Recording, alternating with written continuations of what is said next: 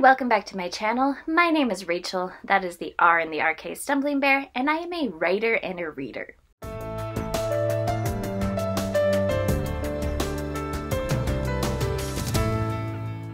And this is my Nanowrimo Week 1 wrap-up. I originally thought it would be fun to kind of vlog my process, or vlog my progress, and I have had quite the hiccup. If you see my world building wormhole videos, I was really hoping to write a space opera for the month of November. And then 2 days before November, a contemporary romance popped into my head. And I was like, okay, you're interesting. I promise I'm going to want to try this. I've never written a romance. I don't want to do this for Nanowrimo. Sat down the first day of November, started writing my space opera, and it just wasn't coming. And I had a little bit of an outline already, and it was like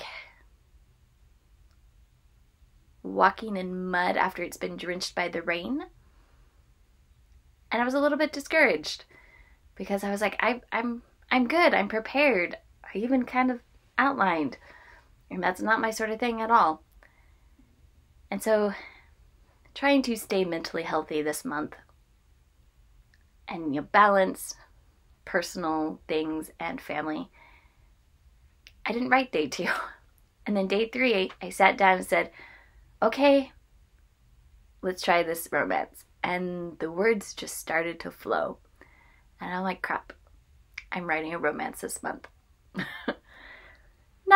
It's not a bad thing. I like reading romance. It's not my favorite genre like space opera or like science fiction, but it's okay.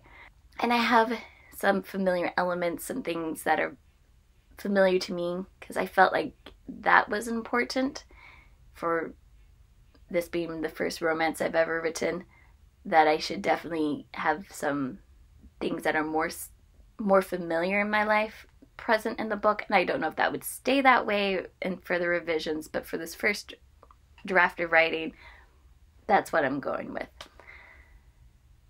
Now, after Wednesday, I haven't written anymore.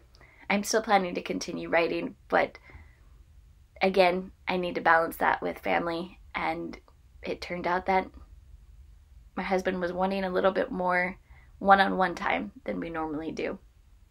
And so I decided to put him first. I hope to pick up writing again next week.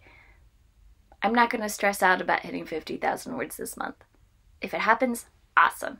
Great. I would love for that to happen. But if it doesn't, that's okay, because I have an interesting story that I'm not writing, and I'm all right with that.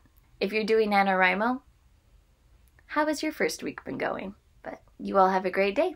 Thank you. Bye.